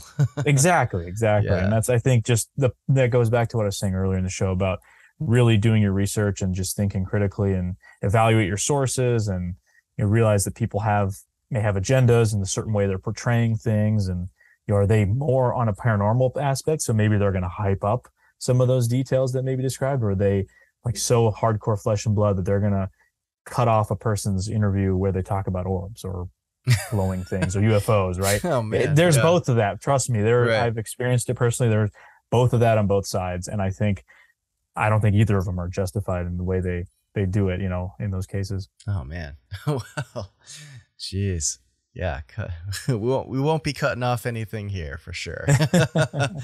All right, well, let's jump into some audience and patron member questions. All right, so Meg from Patreon has two questions. Sure. First is, what area has been your favorite so far in the Beyond the Trail series? And second, what are the most effective and necessary tools to have out in the field? You're a big gear guy too. I was gonna, yes, yeah. I was gonna ask you, but then this one came through. So those are both difficult questions, I will say. But first part is, oh my gosh, I will preface that it's a cheat answer, and then I'll give my real answer. How's that? Sounds so good. all the places we've been to are incredible. I mean, when I just think back on being able to go, I mean, the past few years, I've seen more of the United States than I've ever seen in my life. And, whether it's the high Uinta mountain range of Utah or the Everglades and being able to walk a couple miles into the swamps in the Everglades, absolutely incredible. I mean, so it's just such a tough one. The Rocky Mountains of Colorado, even parts of Ohio that you don't think as, Ohio as being particularly scenic, but actually kind of surprise you. So we've been so fortunate. But I mean, that property in Alaska, I've got to say, is probably up there in my top 10 places I've ever been to. And I've traveled a lot of the other parts of the world too.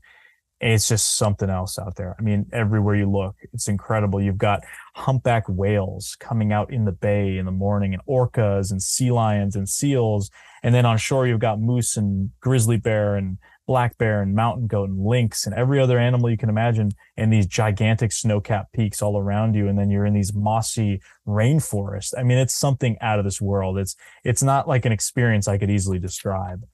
So yeah, that's probably one of my tops. And then, again, I'm cheating here, but I will say the high Uinta mountain range of Utah, it's incredibly scenic, very beautiful. And then I guess I'd say Bluff Creek. I mean, just for that remoteness. So those are some of my favorites. I mean, they're all my favorites realistically. Even West Virginia.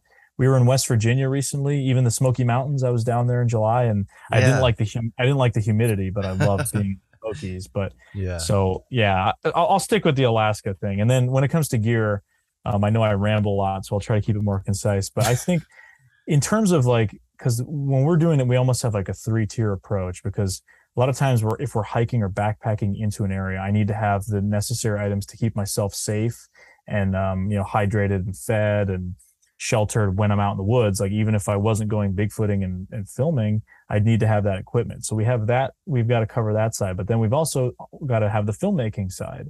So we've got all of the other gear that we're bringing, and then you have the Bigfooting side. So there's other equipment that goes along with that. So I'll just give an example from each of those tiers of essential equipment. Let's say you're trying to do all three, or I'll just give it, I guess, in my example. When it comes to the Bigfooting side, I think, gosh, that's a tough one actually to think of now, because I'm just thinking like all of my gear, but we'll just go with some simple stuff. My essential gear essentially is, I'll go with the Dr. Jeff Meldrum field guide that I have. It's a Bigfoot field guide. It's just like a wildlife field guide. You can tuck it right into, I usually tuck it into my Peterson wildlife tracking guide. It's laminated. It's got a ruler on it. It's got a lot of descriptions of what bear tracks and other animals look that you might mistake for Sasquatch, other things, what Sasquatch is typically reported to be like. Obviously Dr. Jeff Meldrum compiled that based on lots of different sightings, and there's a lot of good details there. And I think that's just a good item to have. Let's say you don't have a ruler, measuring tape, or even a dollar bill. That's another one I stress for people to have out in the woods for comparison's sake. If you don't have a ruler, measuring tape, just grab yourself a good old dollar bill, slap it next to your track. And I mean, this is a universal instrument. Essentially, we know how big it is dimension wise. Don't just put your hand in front of it, because people have different right. size hands. So the field guide's a great one to have out on that Bigfooting side. Then when it comes to the filmmaking side, I would say Probably my Sony A7 is one of my essential pieces of filmmaking gear. That's the camera that we do a lot of interviews on, a lot of B-roll, a lot of slow motion footage when you see us jumping over logs trying to look really cool and cooler than we are. That's done in slow motion with the Sony A7.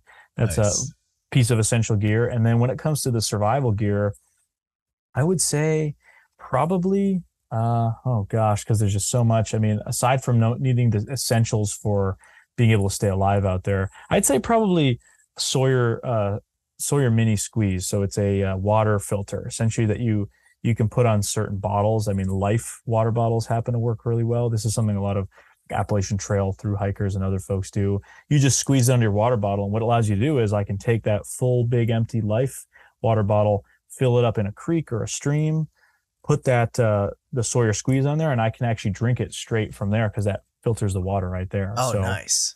you can only go like 3 days without water. So all the other equipment aside, I mean, you do need a lot of other things, but having a way to filter water, you could boil it too. That's obviously a good one too. Mhm. But if you want fresh, cool mountain water, you want to make sure you're not going to get Giardia or some kind of waterborne parasite.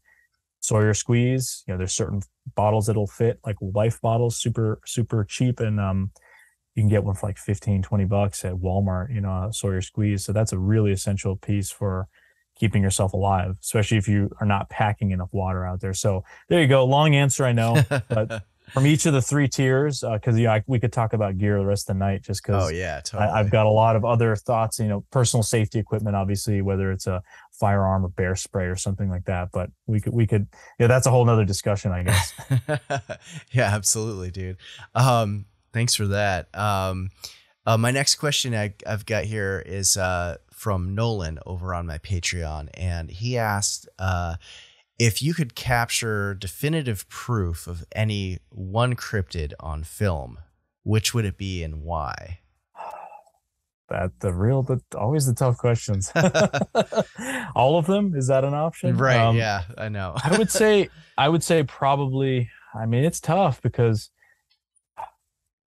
maybe I'll go with Sasquatch. I think that's just because I think that's the one that I've been the most invested in. That's the one that we're obviously constantly looking for. Being able to find some evidence that we can not only film one, maybe preferably with both, either still photos, footage, high quality 4K camera, and some thermal footage. So you have not only one type of footage, you have two types of footage. So that's, it's because nowadays the thing is, you put out a piece of footage or a photo, everyone's just going to scream fake immediately. Yep. You have to have, and what's really important about evidence in general is that we as researchers and folks that are out there in the woods, even just, people just out there in the woods, you have an experience, something happens to you, you kind of get emotionally attached to that piece of evidence. So a lot of times when there's pushback, people get offended and they get upset, like, oh no, you guys are just haters, that kind of thing. And, no, people should be skeptical because there are so many boguses out there and fake, worse than fake hoaxes, and it just muddies the waters. It's really unfortunate. So video evidence, I think alone will never be enough to prove this. But if we're able to get multiple types of media about a certain event, that'd be great. But even better than that, if let's say we can only film it with one camera, maybe after that event, we're able to document footprints, possibly collect hair samples, get any other kind of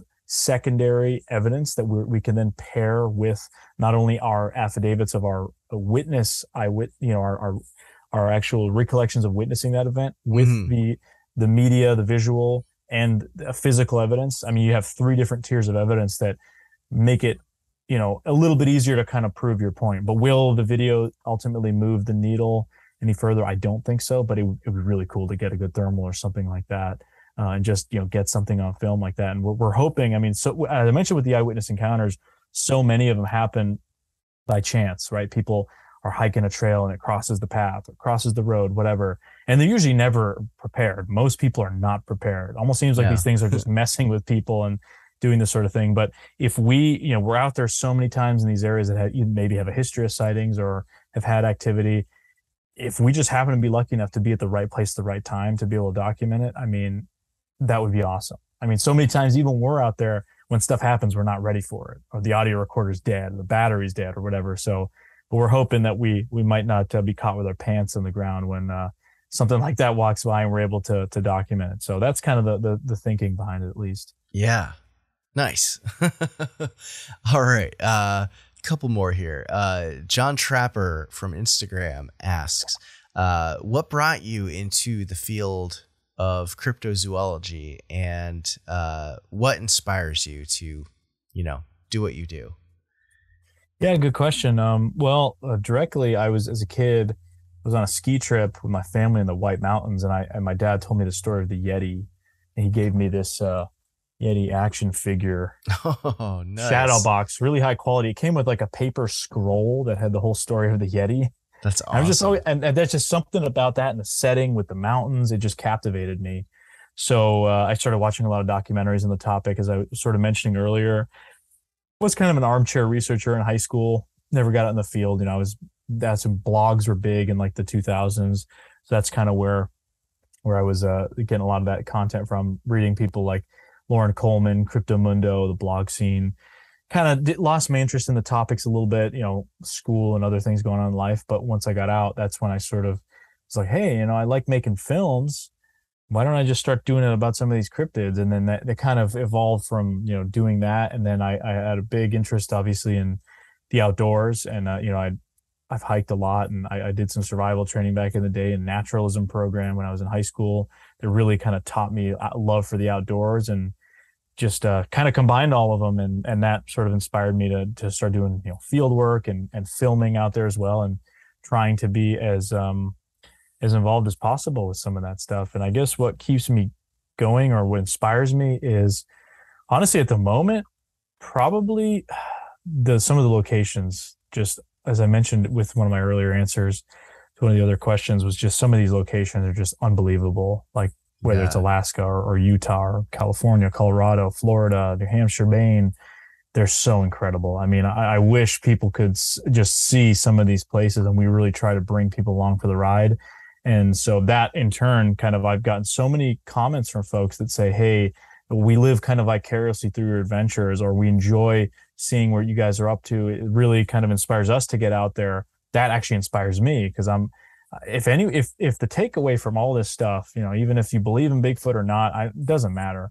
If you see one of our films and say, I want to go hike out there, if you're going to do it in a safe manner and that's going to make your life better, that's awesome. And I am all for that. I mean, that's definitely a big inspiration for me. Yeah. And just the positive reception we've gotten, and, even some of the criticisms, but just hearing that people are inspired to get out there because of what we do is like, okay, this is great. I mean, that inspires me to keep going for sure. And then of course, when you have something interesting happen, it most of the time nothing happens, but that small percentage when something does, that keeps me going. That definitely keeps me inspired as well. Yeah. Get the little breadcrumbs going. Yes. All right. I got two more here. The Relic Finder over on Instagram asked, people make sounds for Bigfoot to return to an area. I assume they're talking about like wood knocks or vocalizations. Yeah. And they're asking here, would yelling out hello or, something in English have the same effect as a wood knock or doing a whoop or something like that? Yeah, it's an interesting question. I mean, there's obviously a lot of people have a lot of thoughts about whooping and wood knocking, and some people think it's stupid. Some people think it's great. I think it's stupid sometimes. I think it's great sometimes. Because the thing is, if you're in a big wooded area, thousands, millions of acres, you're searching for a needle in a haystack. So let's say you do a wood knock or a whoop and something responds, and it draws something in curiosity wise. Hey, that's great. Most of the time you do it, nothing happens. But the times where it does happen, it's like, okay, that's when you're kind of in a shot in the dark situation. But when you're in more of an area that maybe has a history of sightings, you look for other things. But I have heard of people, getting, a lot of these kind of so-called habituation areas where they claim that there's a lot of activity a lot of times, or they have Sasquatch on their property, whatever the case may be, that they begin conversing with these things in plain English, or, whatever it is they may be saying. And I've heard of the stories of mimicking, English. I've heard of people saying something mimicking them calling their dogs coming from the woods, essentially something will call their dogs in the way that they call their dog, but almost like, kind of somebody impaired might say it, it's kind of doesn't sound the same, and the dogs are kind of confused. So I've heard people claim that Bigfoot know how to speak English. I mean, I've kind of heard all those kinds of claims, and whether or not that's the case, obviously, I don't know. I mean, I think it's interesting, but yeah, I mean, there's honestly been times where, like at Bluff Creek, one of the areas we were in, where there was something in the woods right there. We were sitting out there for an hour in the middle of the road after everyone left, and something would shuffle and move. And I mean, I got so frustrated at one point. I said, "Hello, we know you are there." Whatever it was, maybe it was an elk. I don't know, but it was staying super still, and it would only move every 10 minutes, and you just knew something was there. And I just started speaking in English to it, and I think Eli and some of the guys were like really freaked out by that, because they're like, we were thinking in the back of our heads this thing was just going to say hello or respond in right English, oh man, which is funny. But imagine. yeah, I don't know. I mean, we've screamed obscenities in the woods. We've done other silly stuff, just having fun, because a lot of times you're trying to have fun, and unorthodox methods might work at times, so that's an idea, definitely. Yeah, fair point. Or even if you're going into an area maybe that you're going into a lot, that you think that there may be activity, just kind of making your presence known. Hello, I'm here now, or whatever. Seems like these things can sense people's intentions, at least from reports, and that's like a dog comes up to a person, and they either really like them or not, because they can sense something that we can't. It's not tangible.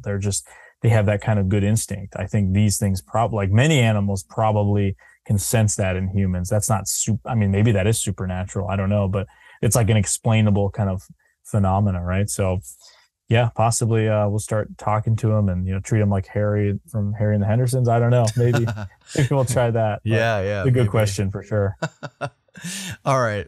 One last audience question here comes from our good buddy Jeremiah over at Bigfoot Society. Awesome. He says, when is Beyond the Beard Oil coming out? That's a really good idea. I may steal that idea.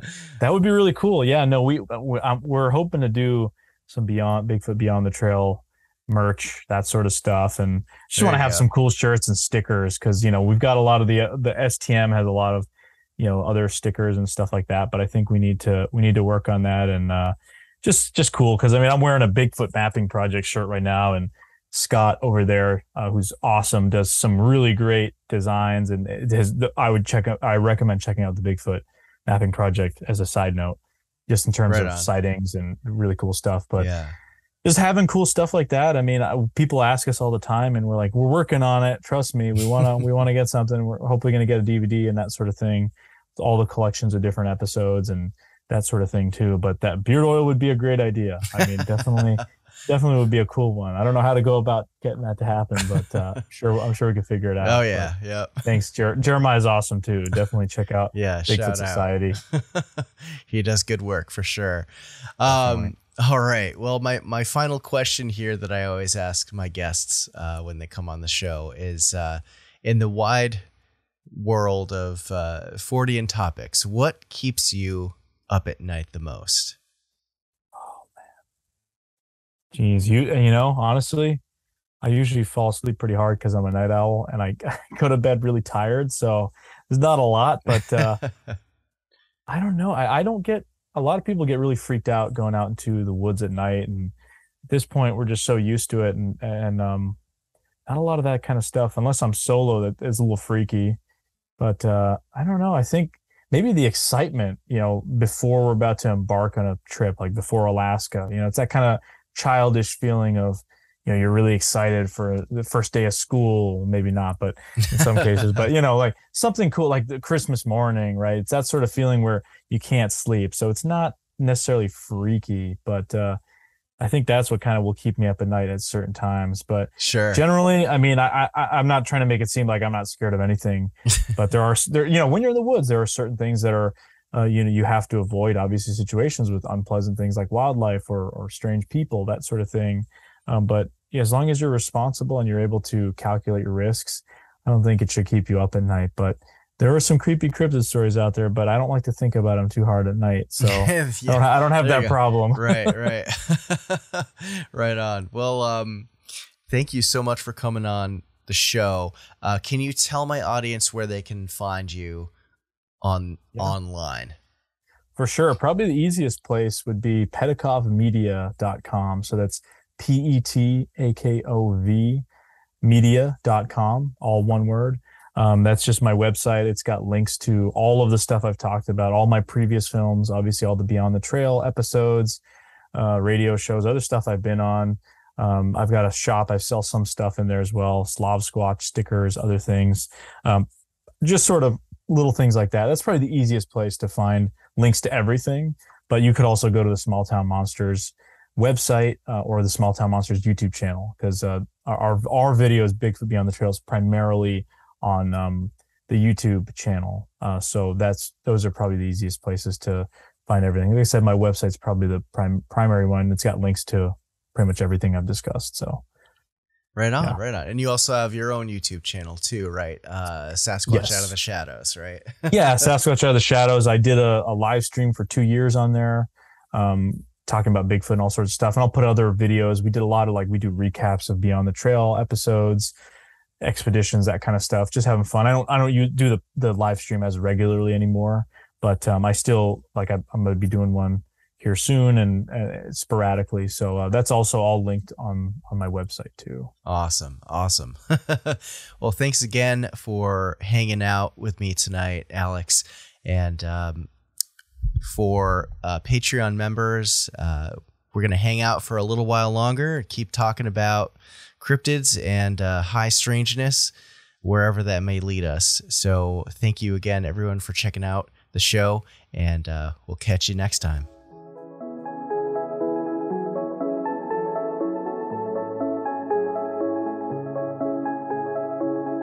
All right, well, that was a real fun interview with Aleks, and I hope you all enjoyed it. I've been wanting to have him come on the show for a while to talk about Bigfoot, Sasquatch, because cryptids are a thing I cover, of course, but I don't really talk about the big guy all that much, come to think of it.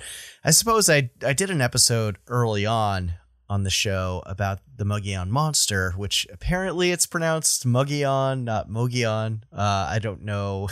Maybe someone can correct me on that or not. People are funny. A couple months back, I posted a short video on the Mogollon monster and I was pronouncing it Mogollon, and people are like, no, it's Mogollon. That's how you pronounce it. And there's this other video I did about Tessie from Lake Tahoe, and I'm from New England, so I pronounce the state it's from Nevada, not apparently how it's supposed to be pronounced, which is Nevada. And people are still leaving comments to this day saying you're pronouncing it wrong. So there you go. Anyway, you can check out Aleks's website, petacovmedia.com. I'll drop the link in the show notes. As always, show him some love and support, and definitely go check out his films and all the stuff he's involved with. We got to support our people that go out in the field with this stuff and go boots on the ground and get dirty. All right, so cool news. Before we sign off for today, the podcast just hit 30,000 downloads, which is wild. So thank you all for listening to my show, sharing it with your friends and family, and showing me all the support that you've shown over the we're coming up almost to 2 years of doing this show, and it means so much to me, and it's always appreciated and always keeps me going. I love talking about this stuff, and it helps to have an audience of people that really enjoy what I'm doing. So I think I'll probably do a giveaway soon to celebrate that milestone, so definitely stay tuned for that. If you're looking to support Strangeology, you can head on over to patreon.com/Strangeology to become a member. I offer a variety of tiers with different perks like shoutouts, early access to new episodes, access to the Patreon exclusive episode extension, Strangeology Beyond, which is sometimes a whole episode itself. You also get VIP room access over on the Strangeology Discord, exclusive merch discounts, a home state cryptid of the month t-shirt club if you want to go with that tier, and more. Always looking to add new perks as well. So a big thank you to all of my patrons, past and present. You're all amazing, and Strangeology wouldn't be able to function at the level it does without your support. So thank you so much. And again, that's patreon.com/Strangeology. The other way you can support Strangeology is to head on over to my shop, strangeology.etsy.com. I have over 200 listings there of cryptid and Fortean themed merch, from t-shirts, tank tops, sweatshirts, long sleeves, hoodies, to stickers, enamel pins, mugs, prints, and even blankets. I'm always adding new designs over there. I recently finished up my Homestate Cryptids collection, which is all available on apparel, and I think I've got most of the stickers up there. I'm periodically adding other designs as time goes on, and I'll probably revisit some states in the future because each state has like 50 cryptids. So it's an ongoing process, but I want to try and do some stuff branching out to other countries. I do have a Nessie design up in the shop that I put up a few months ago, but yeah, I'm hoping to expand a little bit more around the world for that collection. And as far as the Homestate Cryptids go, I am planning on doing a listing for regional sticker packs. So you could get like all the designs that are from the Northeast US or the Midwest or the Atlantic states or the Pacific Northwest, that kind of thing. So be on the lookout for that. It'll probably take me a little bit to put it all together, but I've had also a lot of requests for like postcard versions of my designs, so hopefully I can get around to doing something like that soon. I think the only postcard I have in the shop is for my Greetings from Roswell design that has the Roswell UFO crash, which is a fun design. But anyway, thanks for checking it out. Your support is appreciated as always. And again, that's strangeology.etsy.com. And if you haven't done so yet, definitely give me a follow over on social media. You can find me on Instagram, which is always kind of like my main base of operations for socials. I'm also on Facebook, TikTok, Twitter, and YouTube. And if you have any kind words or suggestions, you can always DM me on Instagram. You can also head over to my website, strangeology.com, and you can sign up for my mailing list there for some occasional merch discounts or updates. And you can also shoot me an email through my contact page as well if you have any suggestions or anything like that.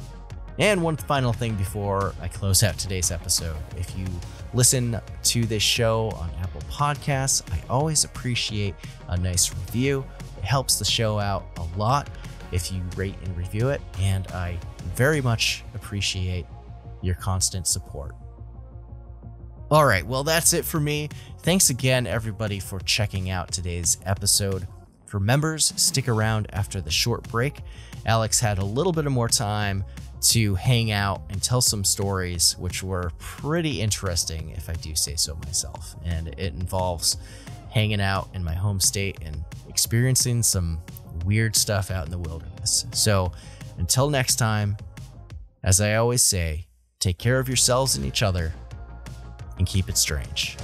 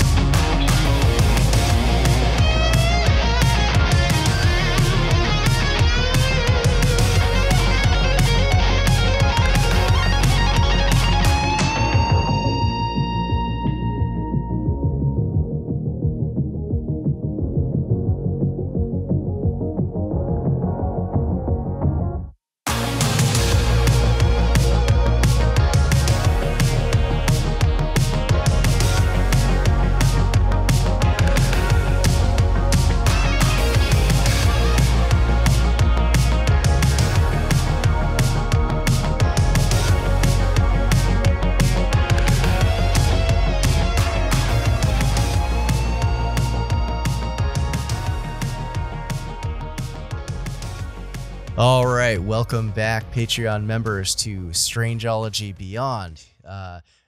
Thanks again, Aleks, for